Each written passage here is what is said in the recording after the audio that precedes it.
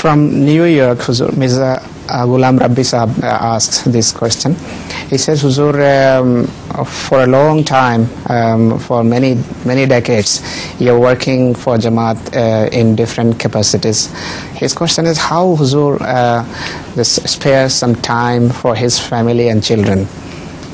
Well, I have enough time in between, particularly at the lunches and dinners.